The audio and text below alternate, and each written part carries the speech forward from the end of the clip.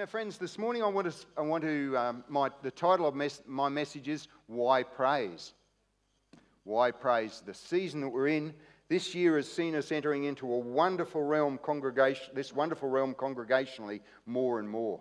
So blessed Wednesday nights to come and to worship the Lord full throttle often. It's wonderful when we go full throttle. And I'm not going to probably introduce too much new material this morning. We all know that the name Judah means praise, and we're going to have a bit of a walk through the Bible and look at the exploits of Judah in the Old Testament. So we all know that Judah means praise. That's not new. Colin, give us something new. I probably won't. When this son of Israel, or Jacob, was born, his birth was ushered in by praise on behalf of his mother Leah. She was the first wife of Jacob, the mother of Judah. And we're going to read in the Bible account of his birth, then consider the very powerful purpose of praise. So if you would turn with me in your Bibles to Genesis chapter 29, we're going to be reading from verses 31 to 35. The birth of praise, the birth of Judah. And I'd love to commend Ian this morning for stepping up to the microphone and encouraging us to praise God with our unknown tongue. Just those of us that have been around a while, and I've been around a while, we've had congregational worship sometimes that we've broken into singing in the Spirit, as we call it, singing in tongues, that has lasted for ages. But somehow or other the modern church seems to have gotten away from that raw worship. And you know, friends, the times when we've gone into those times of free worship have been the times when God has come so close to us. He's opened our hearts, our spirits and our minds by revelation. And it's a wonderful, wonderful exercise. Paul the Apostle says in 1 Corinthians 14, he said, I will sing with my understanding, I will sing with my spirit. I will pray with my understanding, I will pray with my spirit. And it's a wonderful exercise. And thank you very much, Ian, for doing that. I was blessed and touched, and I think most of us were. Genesis 29, verses 31 to 35. I'm just watching my watch there. Verse 31 says, when the Lord saw that Leah was not loved, and I've got that in red in my notes, when the Lord saw that Leah was not loved, he opened her womb, but Rachel, the other wife, was barren. Leah became pregnant, and she gave birth to a son. She named him Reuben, for she said, it is because the Lord has seen my misery. Surely my husband will love me now. And the name Reuben means the Lord sees her misery. Sorry, Reuben. Where's Reuben? Your mum didn't see. That's just a nice name. Your mum didn't see misery. But Leah did, because she was feeling quite unloved by her husband. Surely my husband, she said, will love me now. Verse 33, she conceived again, and she gave birth to a son. She said, because the Lord heard that I am not loved, he gave me this one too. So she named him Simeon, which means one who hears. Again she conceived, verse 34, and when she gave birth to a son, she said, now at last my husband will become attached to me, because I have borne him 3 sons. Now that was a place of great value in the culture of the day, to bear sons.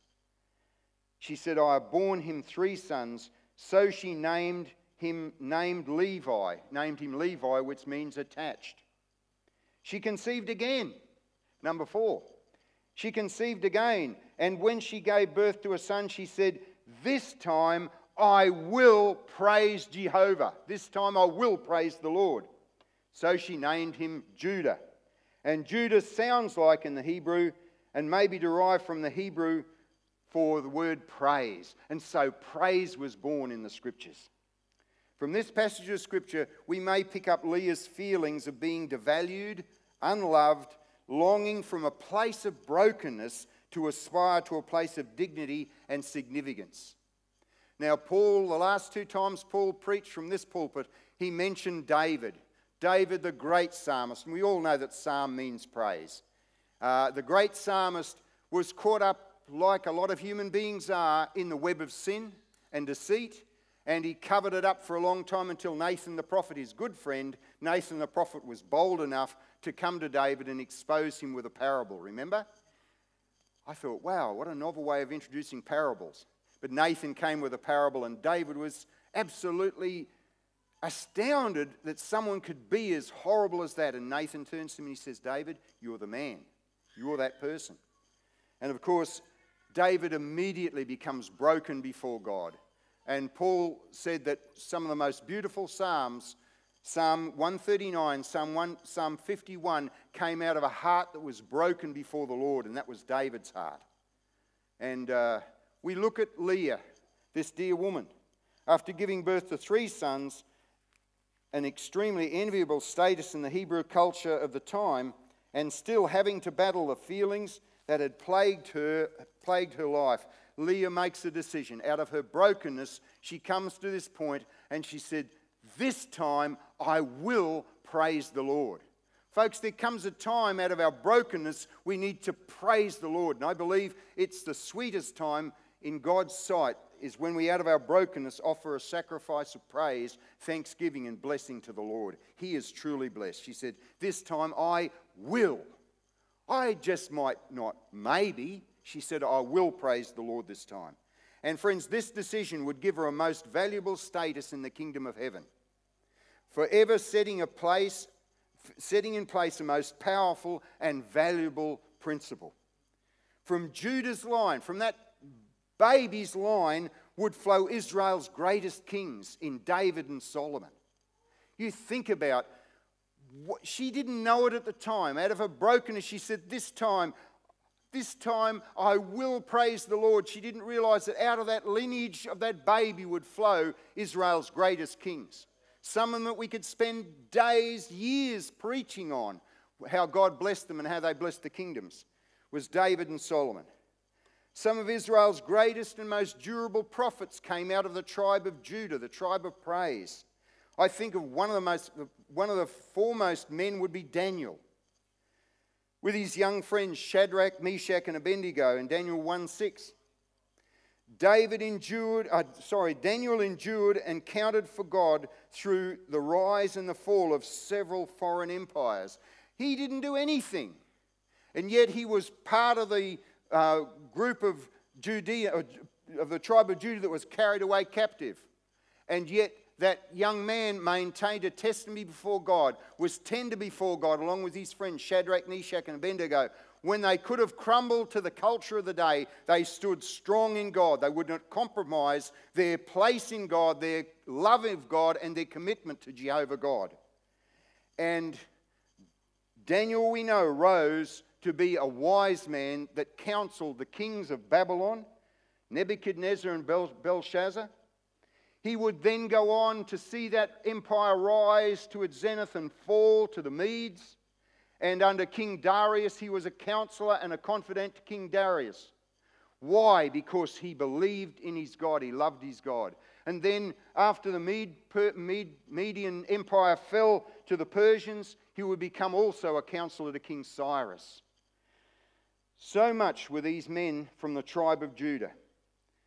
To these kings and kingdoms, Daniel's steadfast faith in Jehovah revealed the kingdom of heaven in an irrefutable superiority to all earthly kingdoms.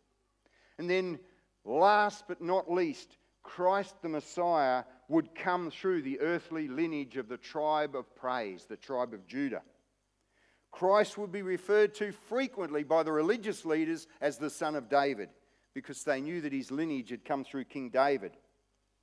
Leah's decision speaks loudly to God's people today. God's people must be a praising people. That's not a legalistically must be, that's an advisory must be. We need to be, friends. God's people must be a praising people. The army of God must discover the power of praise and become skilled warriors in praise. Ern Baxter, if anybody remembers back that far, he was a great Bible teacher. About the same time as Derek Prince and many, many other men that inspired the body of Christ worldwide. Ern Baxter said, rise and soar into the sunlight rays, using both your wings of prayer and praise. Mount like eagles higher in the sky, and you'll find things look so different when you fly. I recently tuned into Bethel Music, and Stephanie Gretzinger, I pressed on the free worship thing that's on YouTube there, and she began to prophesy before she sang. We're going to conclude this morning by singing that song, He is Good, He's Good. We're going to go out in warfare this morning, proclaiming His goodness over our week and over our lives. But Stephanie just began to prophesy, and she talked about chickens and eagles. And when I preached one time a notable sermon apparently in Coastlands years ago, and I imitated, being a farm boy, I imitated what I saw around me in the farm about the chickens. Chickens are only interested in that square metre of around them. They cluck, they scratch, they fight each other for the food on the ground. They've got wings, but they just can't fly like the eagle. And folks, we have eagle's wings. We have two wings, one of prayer, one of praise and one of prayer. And there are many times we need to learn to soar on the thermals and rise up with the wings as eagles to meet God in His realm as He comes down to meet us in our realm. And our realms will be changed. Good friend of this house, Dudley Daniel, once said, prayer makes our need known. Praise releases the power of God on our behalf. Prayer makes our needs known. Not that God needs to know our needs anyway, He knows. But it makes our need known, and praise releases the power of God on our behalf. Complaining contaminates. Have you ever noticed that? Complaining contaminates. Praise is contagious. The more we praise God, the more we will see our prayers answered in the positive. And I asked, my title of my message this morning is Why Praise? And so I'm going to ask the question, why praise? The answer is, why not praise? But number one, praises hold a place closest to God's presence. And if you've got your Bibles, turn to Numbers chapter 2. Because in Numbers chapter 2, we're told that during the passage out of Egypt en route to the Promised Land, each of the 12 tribes had an assigned camping position when they came into camp or at rest. And this position was in reference to the tent of meeting that housed the Ark of the Covenant. And what does the Ark of the Covenant represent? Presence of God. So they would camp around the presence of God. Wouldn't it be it's wonderful to camp around the presence of God. Your body and my body houses the presence of God. We're camped around the presence of God. But in Numbers chapter 2, guess which tribe camped closest to the presence of God? On the east where the sun rises. You got it. Judah did. Judah had a very privileged position. Praises, friends, have a privileged position in reference to the presence of God. Numbers chapter 2. When we come close to God, we know that He transforms us. We know that He allows us to take His presence and glory into the world. 2 Corinthians 3:18, in His presence we are transformed, we're changed. Just like Moses was changed, he came off the Mount of the glory of God with a glowing face. I get a glowing face sometimes too, but it's because I get red and excited. I might have I feel like a bit of a glow there at the moment. But it's not the glory, but Moses came down the mountain with such of the glory of God because he'd been close to God that the Israelites who were naughty at the time, we just threw some gold into the fire and look what came out, a golden calf. Come on, we didn't come down in the last shower, guys. That golden calf had to have a mould made. We had to go around and gather the metal, put it in the furnace, and it just didn't pop out. That's a load of nonsense. But anyway, we're onto their tricks, and God's onto our tricks sometimes when we make excuses, eh? Numbers chapter 2, verses 1 to 3, it says, the Lord said to Moses and Aaron, the Israelites are to camp around the tent of meeting some distance from it, each man under his standard, that is his banner or his flag, each man under his standard with the banners of his family. On the east towards the sunrise, what a wonderful position. The first to see the sun of glory rising of a morning would be Judah. Because on the east towards the sunrise, the divisions of the camp of Judah are to encamp under their standard or under their flag. The leader of the people of Judah is Nahshon, the son of Amminadab. His division numbers 74,600. There was a lot of them. You know, when they went into Egypt, Judah's family, he went into Egypt with 3 sons. He came out with these 74,600, which were the men that were 25 years and over and were a part of the army. If we drop down to Numbers 126, that was according to Numbers 126, these 74,600 are the men 25 years or more eligible to serve in the army. They're the fighting men. Verse 9, if we go down to verse 9, all men assigned to the camp of Judah according to their divisions number 186,400. They will set out first. And as I stopped there in my preparation, I thought, I wonder what sort of flag the tribe of Judah, their banner or their flag, they were under. And so I had a little search. I had a guess that it was maybe a lion. So I went to Unger's Bible Dictionary, who is a wonderful source of information for me, and he said, it's unknown, but according to rabbinical authority, Judah's banner on the standard was green with the symbol of a lion. Green's a wonderful colour when you're a farmer's son. You love to see green. And then on that green banner was a lion. No wonder Jesus was known as the Lion of the tribe of Judah. It all ties in. I love the way that the Bible all ties in. Anyway, it's mere information unless you receive it by revelation, and hopefully the Holy Spirit's doing that. So, praises, or the tribe of Judah was camped nearest the presence of God. Number 2, praises, that is Judah, will be at the forefront of spiritual battles. Friends, life's a battle, no matter what you do, no matter where you go. There are bullets being fired at us at every second of the day. And we're in a warfare, whether we like it or not. But praises, those that worship God, those that are praises of God, will be at the forefront of spiritual battles. Have a look at Genesis 49. I want to read this to you.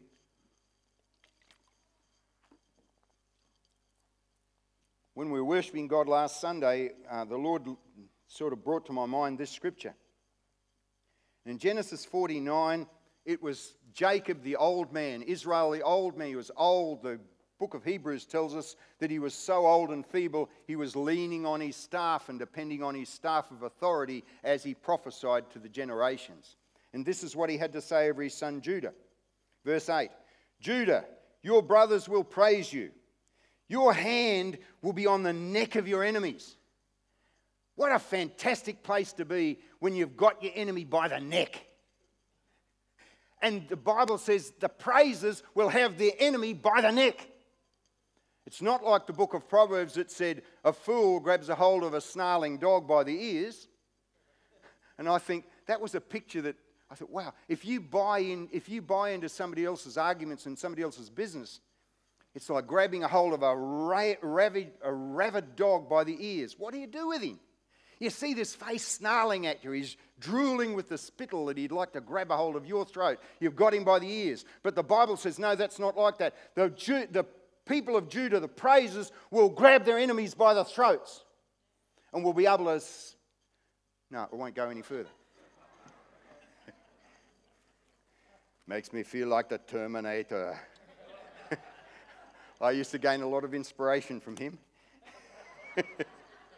I still sometimes, I'm somewhere and I'm at a door, knock, knock. And it reminds me, he used to go knock, knock and walk straight through the door without opening it. No, friends, praises will be like that invincibility. There's a bit of invincibility there. Even when we were at our feeblest place, grab your enemies by the throat and Lord, I thank you, you're good. We are the head, not the tail. And friends, you might not feel like grabbing them by the throat, but it's a good place to grab them because it says here, Judah, your brothers will praise you. Your hand will be on the neck of your enemies. Your father's sons will bow down to you. You are a lion's cub, O Judah. You return from the prey, my son, like a lion. He crouches and lies down like a lioness. Who dares to rouse him? Who dares to take the prey from the lioness? You'd be crazy. The scepter will not depart from Judah, nor the ruler's staff from between his feet. That literally means from his lineage there will rise a ruler. And we know that that's the Son of God, Jesus, the Lord of Lords and the King of Kings. until he comes to whom it belongs, and the obedience of the nations are his. He will tether his donkey to a vine, his colt to the choicest branch. He will wash his garments in wine, his robes in the blood of grapes. His eyes will be darker than wine, his teeth whiter than milk. I love the thought that the Lion of the tribe of Judah will come and he will tether his donkey to a vine. The vine, Jesus said, I am the vine, you are the branches. The church, his donkey's tethered.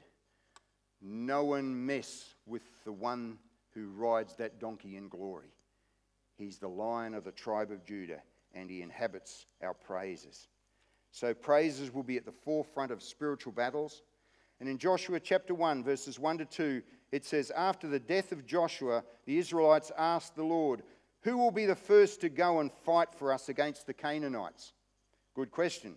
The Lord answers, Judah is to go. I have given the land into his hands. Judah is to go. And you know, we think about some of the famous people that descended from Judah. King Jehoshaphat is one of the favourite kings, isn't he? The king of Judah. His battle and victory is seen in 2 Chronicles chapter 20.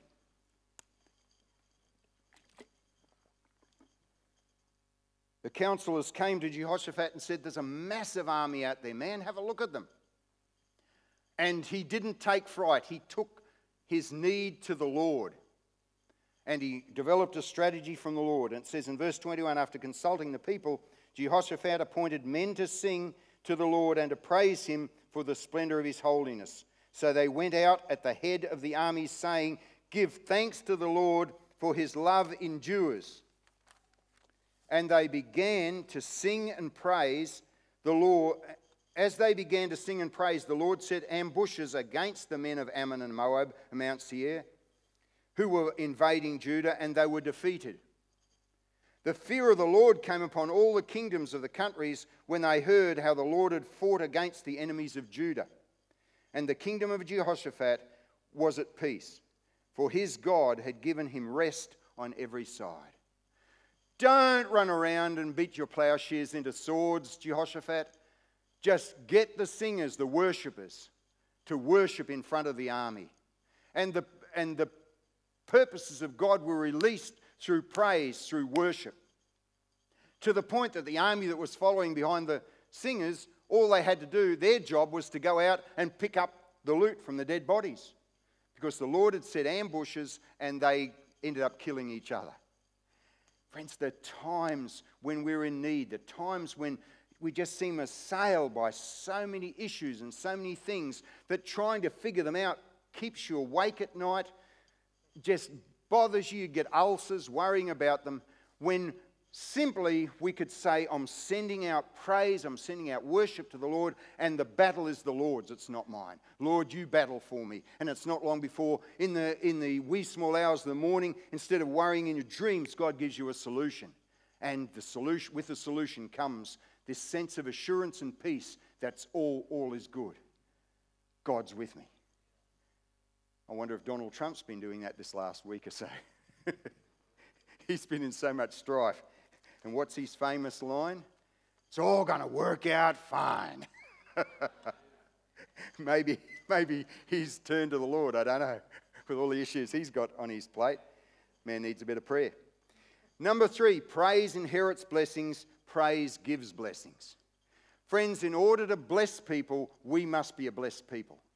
How do we get blessed? By praising the Lord. As we worship God, as we praise him in the beauty of his holiness, he blesses us. And so as he blesses us, we can move out and bless others.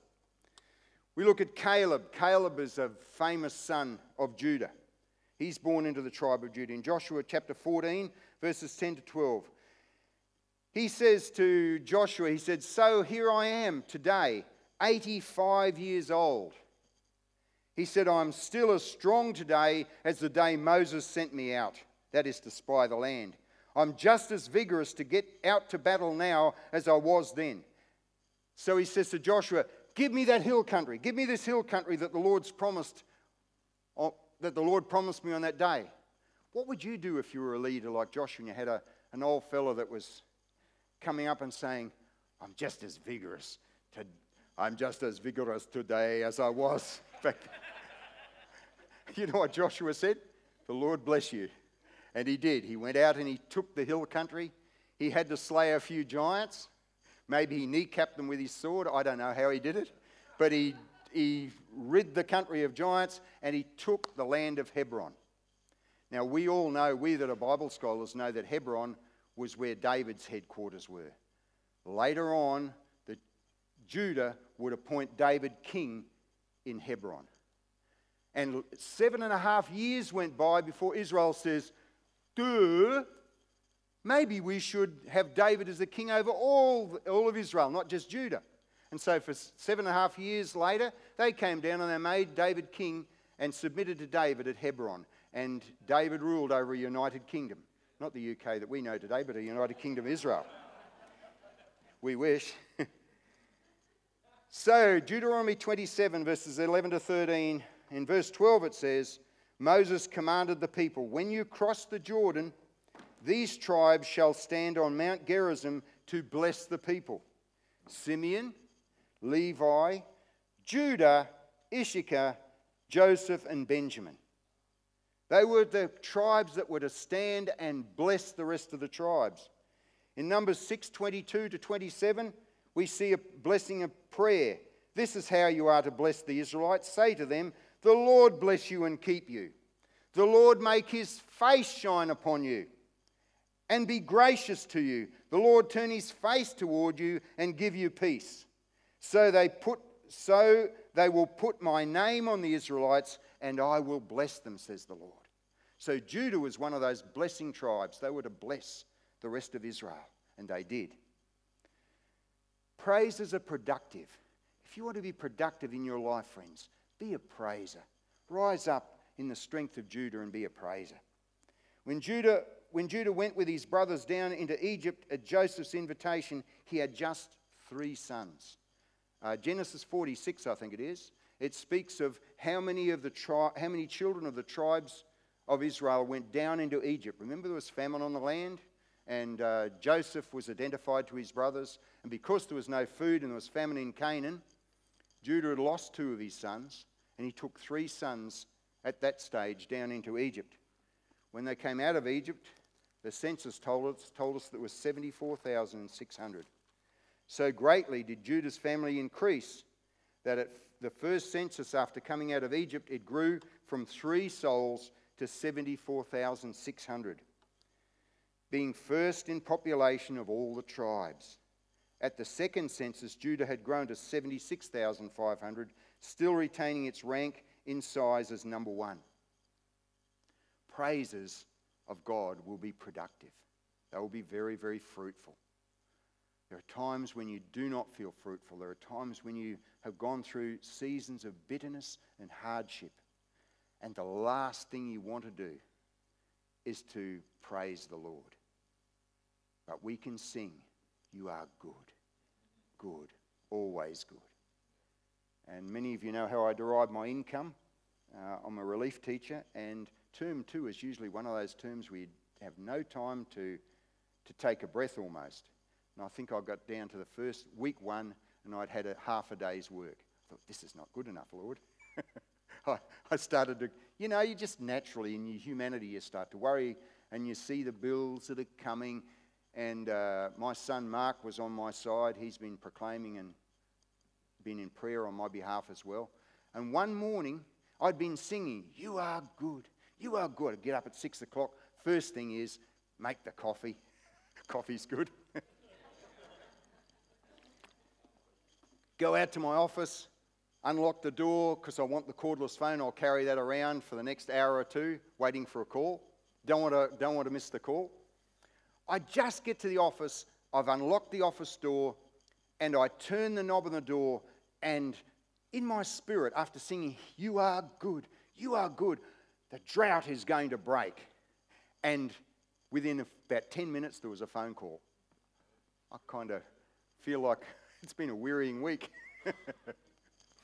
I've had high school kids. I had year 1s on Tuesday, year 5s on Wednesday, year 3s on Thursday, and high school kids from 10, 11 and 12 on Friday. but it was a good weariness. It's a good tiredness. God, you are good. Hosea chapter 10, 11 to 12, I like the 10, 11, 12. It says, Judah must plough and Jacob must break up the ground. Sow for yourselves righteousness, reap the fruit of unfailing love, and break up your unploughed ground. For it is time to seek the Lord until he comes and showers righteousness on you. We all know from a farming point of view there are areas of land that we leave fallow. It's important to leave ground fallow. Fallow means that you do not plough it, you don't produce a harvest for a period of time. It just lies there unproductive. But scientifically there's nutrient building up in that soil so that when you give the soil a Sabbath rest like that and you plough it, it becomes productive again, and probably more productive than it would have been if you had just cropped it and cropped it and cropped it. And many of us, friends, have unproductive areas in our lives. You just look at your life sometimes and you get a bit reflective and say, oh, that area is a bit unproductive. That area looks like it's growing thistles and thorns and so forth. Friends, if you have unproductive areas like I've got unproductive areas in my life, there's one way to make it productive, and that is through praise. Praise him. Worship him. Become a praiser. Judah must plough. The hard soil that must be loosened to create a crop must be ploughed. What will plough the ground? What will break the hard crust? Praise and worship. Glory to God.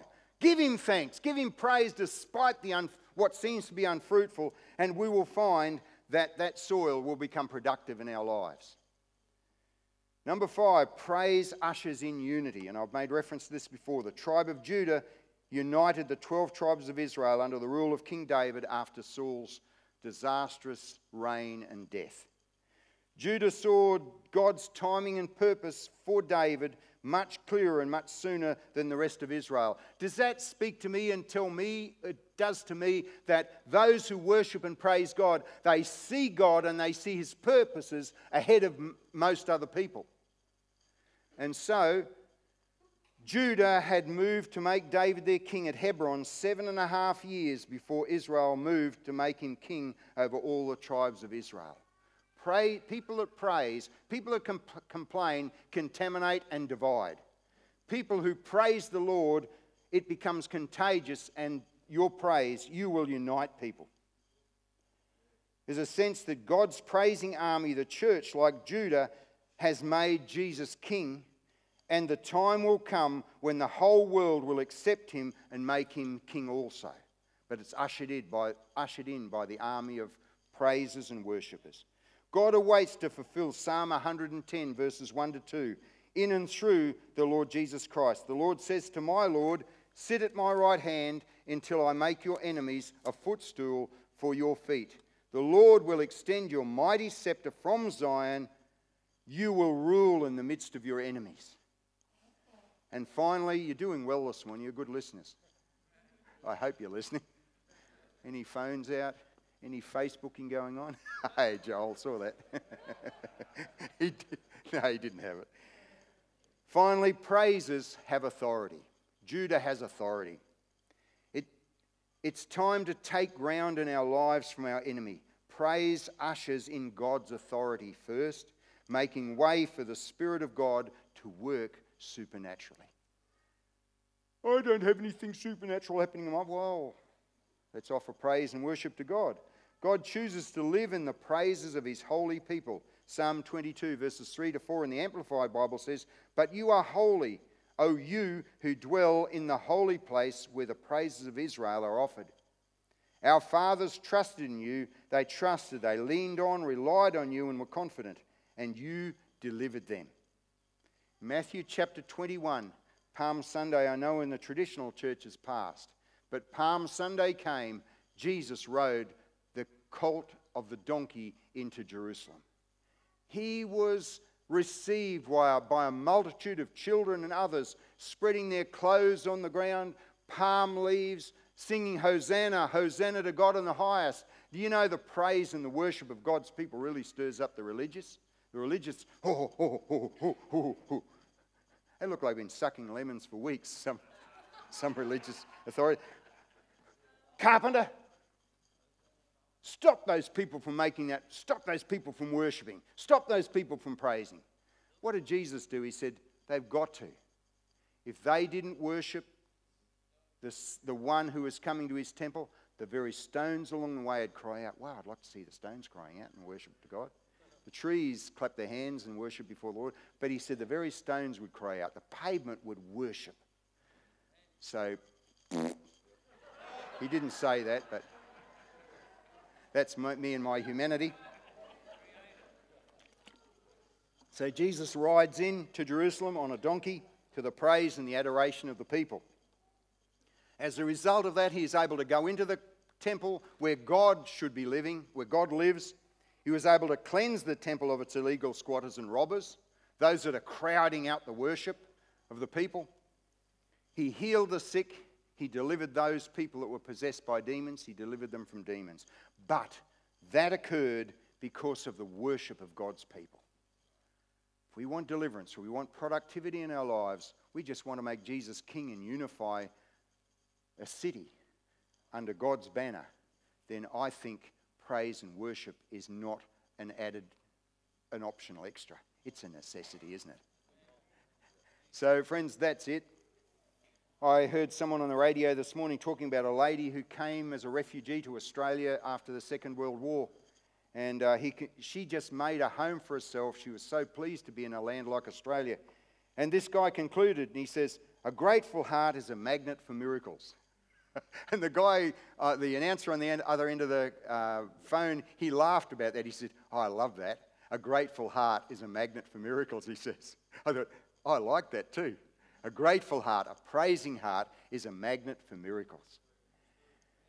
Nate, could you come again, please? I've just had this song, The King of My Heart. Let the King of My Heart. Could you guys come, please? Let's be grateful this morning. Let's set up a magnet for miracles. And this week, as you go out, as we go from this place, our week commences. Who knows what challenges are going to come our way, but whatever comes our way, the King is going to make way. And do you know the song that they sang in Jehoshaphat's day when they went out in face of the enemy is, you are good, Lord, you're good, and they sang it. Let's all stand to our feet this morning, friends. Our week is going to be capped by the glory and the goodness of God. We're going to proclaim that, God, you're more than enough for anything that may come our way and meet us today. You are good. You're always good, Lord.